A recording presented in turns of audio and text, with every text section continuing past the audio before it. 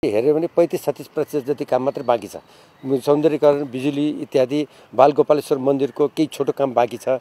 अहिले दोस्रो तल्ला सम्पन्न हुने स्थितिमा छ। त्यसपछि साँगुरिँदै जान्छ मन्दिर। 52-53 फिटको मन्दिर हो, गजुर राख्ने सानो छ। हेर्दा जुन गाह्रो हुने काम चाहिँ सम्पन्न भइसकेको छ। अब त्यति गाह्रो नहुने, तैपनि अब मन्दिर जस्तो कुरा घारघुर बनाउने अन्य जस्तो भवन होइन। अलि मिलाई एक इन्च नापी बनाउनु पर्ने भएकोले केही समय त्यहाँ लाग्छ।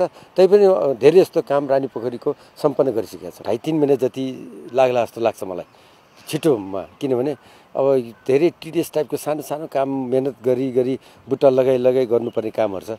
त्यसकारण केही समय चाहिँ अझै लाग्छ। अरू काम चाहिँ अब धेरै जस्तो तल पोखरी चाहिँ सम्पन्न भयो। दुई किसिमको काम थियो। एउटा उपभोक्ता मार्फत गर्नुपर्ने काम, पोखरीको काम चाहिँ अस्ति 3-4 दिन भयो सम्पन्न भएर जानकारी राष्ट्र पुनर्निर्माण प्राधिकरणलाई जानकारी पनि भइसकेको छ भने अब ठेकापट्टा मार्फत भइरहेको जुन बालगोपालेश्वर मन्दिर, पुल र सौन्दर्यीकरणको काम चाहिँ केही काम भइरहेछ। पर्खालको काम जुन लगाउनु पर्ने, दचियापाल लगाउनु पर्ने काम 95% जति सम्पन्न भइसकेको छ।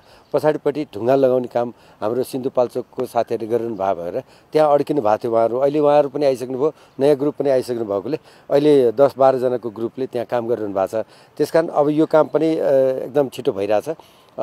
सकेसम्म एकदम छिटो सम्पन्न गर्ने हाम्रो लक्ष्य छ।